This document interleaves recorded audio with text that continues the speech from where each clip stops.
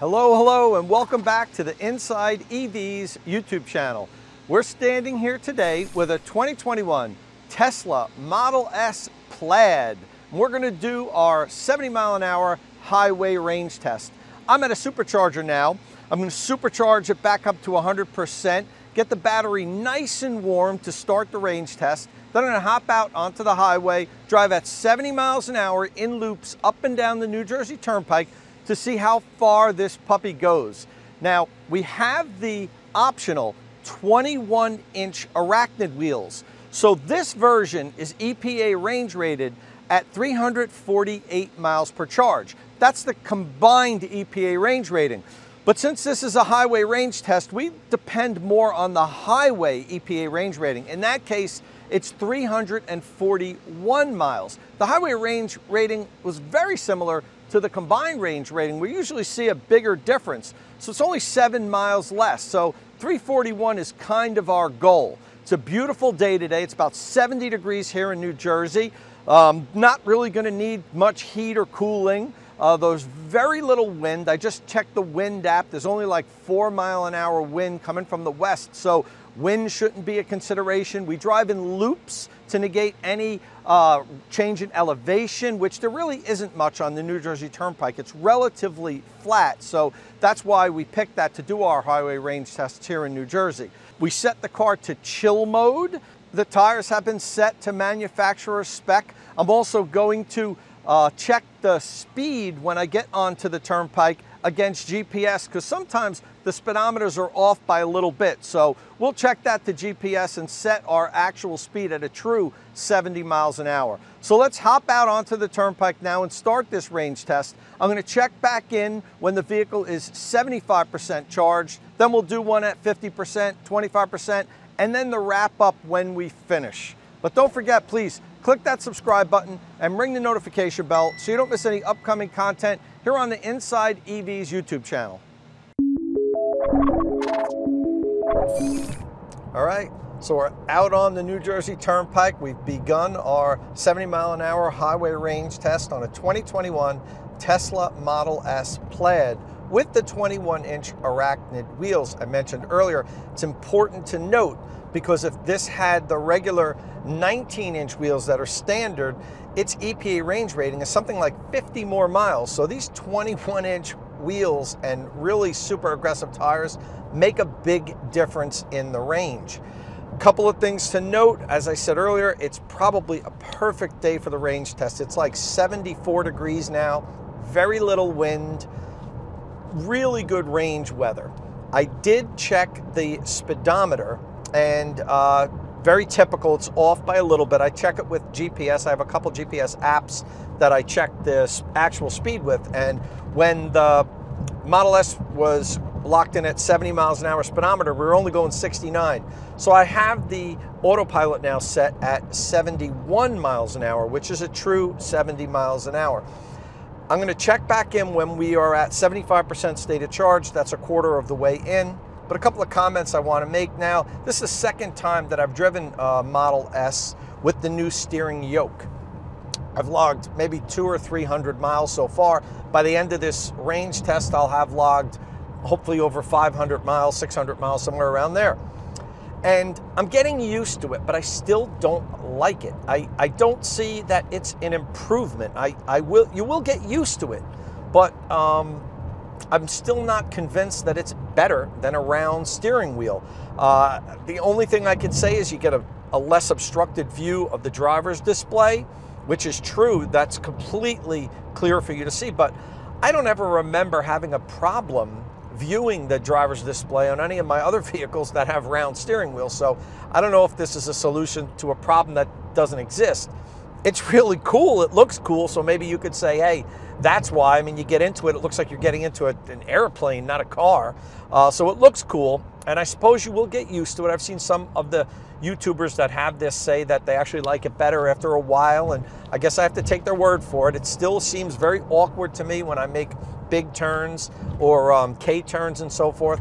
So, you know, it remains to be seen if I would actually think it's better. At this point, at best, I think it's a push to a round wheel. So if that's the case, I'd rather have a round steering wheel, but hey, this is what Tesla did on this vehicle, and maybe I'll be proven wrong. Maybe after a while I'll say, hey, I changed my mind and this thing's so cool and I like it. But for now, I think at best it'll be equal to a round wheel, but let's see. So let's continue down here on the New Jersey Turnpike. As I said, I'll check back in when we're a quarter of the way.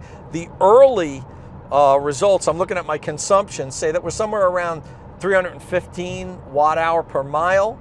If that holds true, we should end up with just a little over 300 miles at the end. And as I said, this is EPA range rated at 348 miles per charge, and the highway EPA range rating is 341. So we always hope to get close to the highway EPA range rating. However, Tesla vehicles have proven that they don't.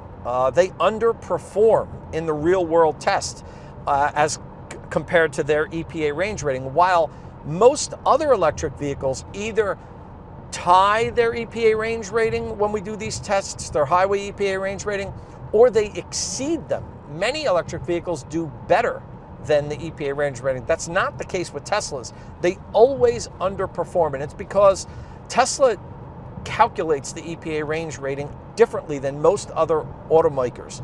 They're allowed to do that. The EPA gives them two choices of the way you can calculate your EPA estimated range. Tesla does a more complex method that generally gives better results. Well, better meaning longer results, not necessarily better meaning closer to what you'll get in the real world. We've done deep dives on this on InsideEVs. Take a look. You could look up. We've done a lot of posts on Tesla range compared to EPA. So I don't expect to hit the EPA highway range of 341. I hope to get close to it, but let's see. We'll check back in at 75% state of charge. All right. So we are at 75% state of charge, meaning we're 25% of the way into this range test. And we drove exactly 75 miles. And we have a consumption rating of 317 watt-hour per mile. If this holds true, we'll come in right at 300 miles, which, as I mentioned earlier, would be a little disappointing because the highway range rating is 341. When I did my 2021 Tesla Model 3 70-mile-an-hour highway range test recently, I ended up with 310.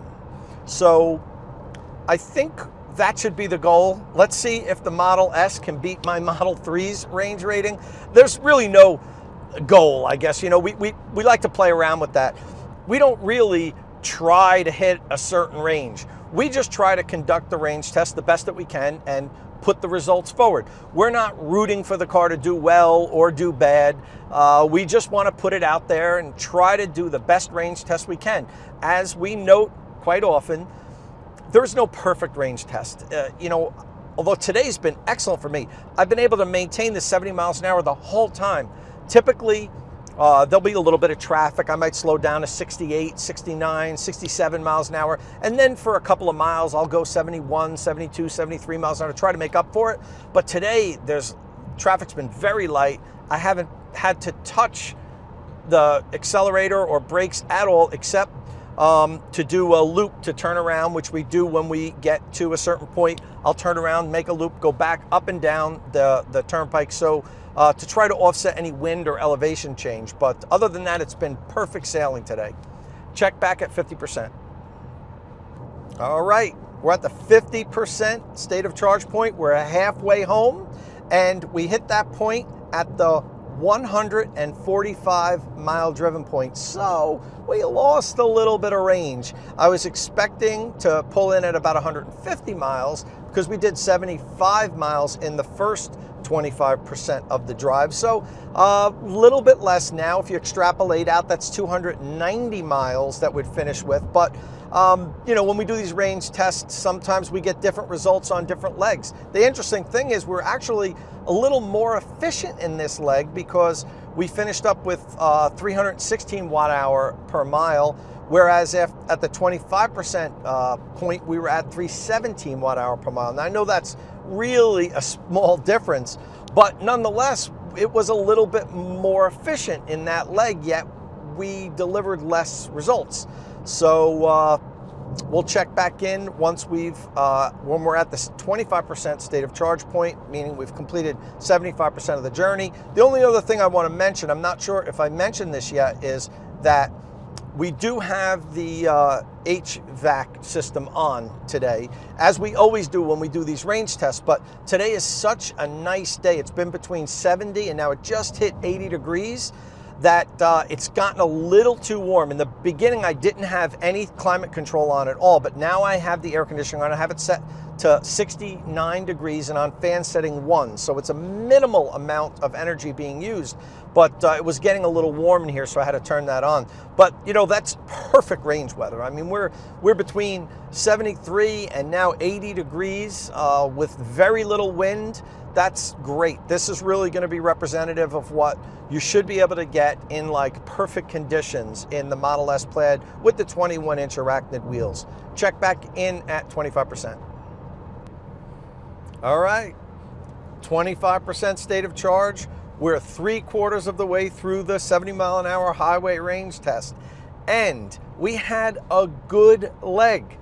We went 78 miles, the furthest we've gone on any of the first 3/4 of the trip. We finished up with 223 miles driven at the 25% state of charge point. And I also noticed that our energy consumption dropped down to 308 watt-hour per mile.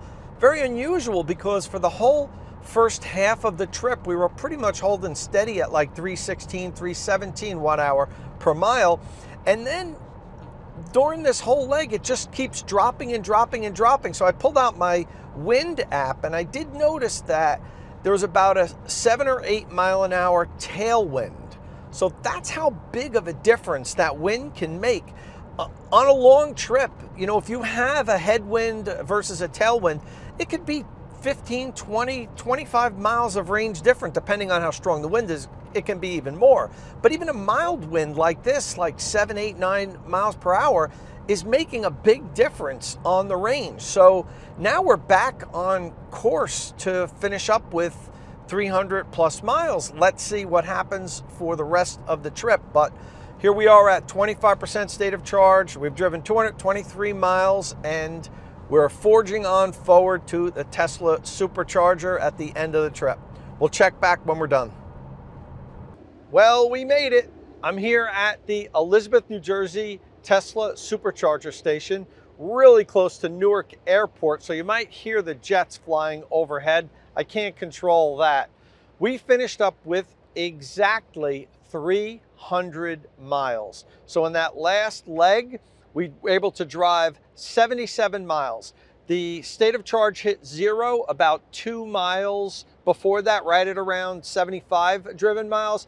But there's always something left in the battery. And in this case, I had about 2 more miles to go on the turnpike to get off to get here. So that's how we finished it up. Now, I'm sure I could drive around the parking lot and add 4 or 5 more miles onto it if I needed to, but that wouldn't be at 70 miles an hour. So we're gonna call this at an even 300 miles from 100% charged down to 0.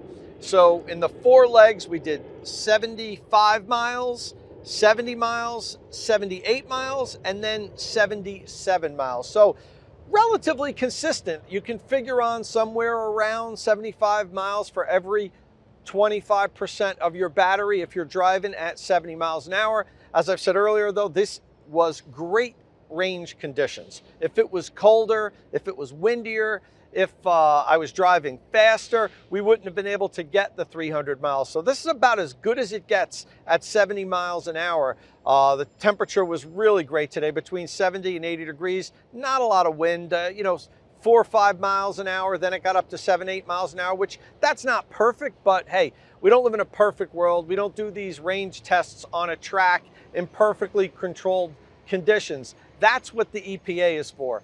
And speaking of which, so we fell 41 miles shy of this vehicle's EPA highway range rating. And you know, that's been pretty consistent with us when we do our Tesla testing. But you know what? The cars are still amazing, even if they don't hit their EPA range rating.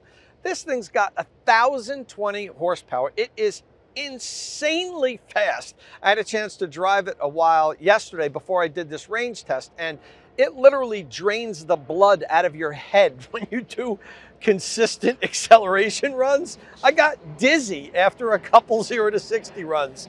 So it's amazing that it can be that fast and still pretty efficient. We averaged 3.3 miles per kilowatt hour. We finished up with an efficiency rating of 303 watt hours per mile. That's 3.3 miles per kilowatt hour, which is fantastic for such a brutally powerful, fast electric car with the worst wheels we could have on them for range. This is the lowest range rated Model S you can get, and it can still do 300 miles at a constant 70 miles an hour. To me, that's just mind-boggling to get that kind of performance and that kind of efficiency out of the same car. Well, anyway, that's it for our 70 mile an hour highway range rating. And on cue, there's a jumbo jet flying overhead. Don't forget, click that subscribe button, ring the notification bell so you don't miss any upcoming content here on the InsideEVs YouTube channel. And thanks for watching.